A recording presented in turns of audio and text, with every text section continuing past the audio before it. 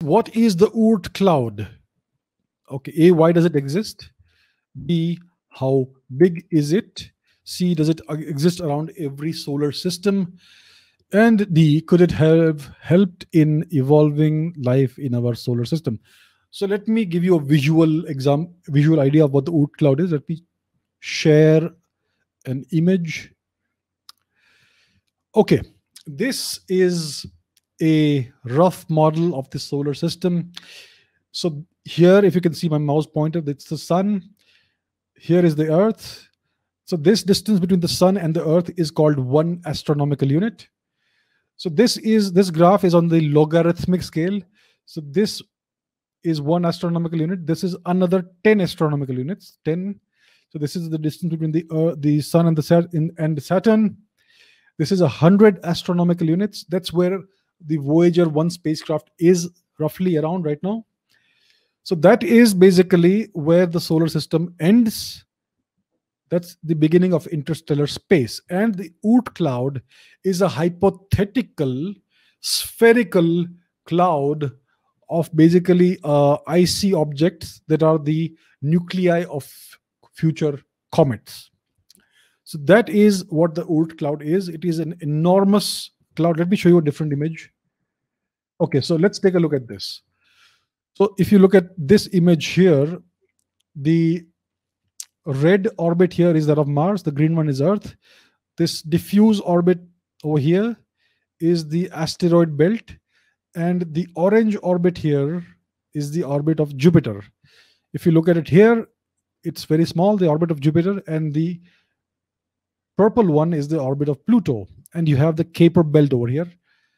And this red dot is the minor planet called Sedna, which is currently around 90 astronomical units from the sun. 1 astronomical unit is the Earth-Sun distance. Here you have the orbit of Sedna, which is an enormously elongated orbit. Yeah.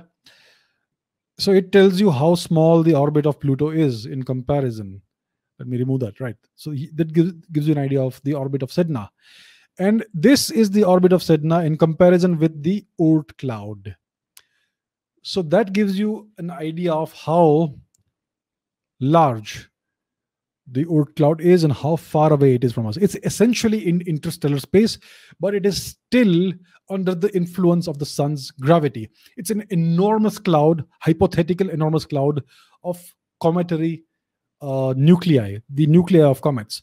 Now, what happens is that if this Oort cloud does exist, and there is a good chance that it does exist, so if this Oort cloud does exist, then it is only loosely influenced by the sun's gravity because it is so far away from the sun. It's essentially in interstellar space. And it is also affected by the gravitational attraction of nearby stars, passing stars, and also the gravitational attraction of the Milky Way itself.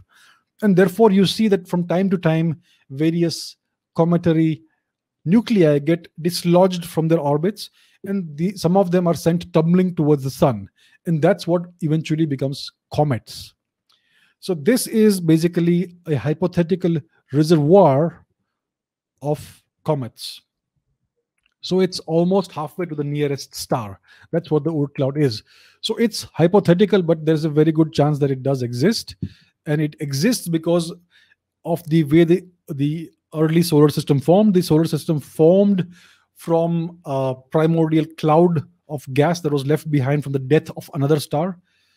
So the solar system is a reincarnation of a previous solar system, and the material that was left behind after the circumstellar disk coalesced into the sun and the planets, that became the Oort cloud. Initially, it is believed that it was much closer to the sun, and eventually it drifted out further away from the solar system, from the sun, because of the gravitational interactions of the gas giant planets. Okay, so it's quite far now. It's in interstellar space. It's very, very large, but it's very diffuse. Does it exist around every solar system? There's a good chance that it exists around many stellar systems. We haven't really seen, because it's such a small, diffuse. It's not small, it's very large, but it's very diffuse, and the cometary nuclei therein are very, very small. So it's almost impossible to detect around other stars and even around our own solar system, which is why it's still hypothetical. But if it exists around our solar system, there's a good chance it exists around other solar systems as well. Could it have helped in evolving life in our solar system? Well, we spoke about panspermia, this theory that microscopic life exists across the galaxy on dust grains and comets and asteroids, etc.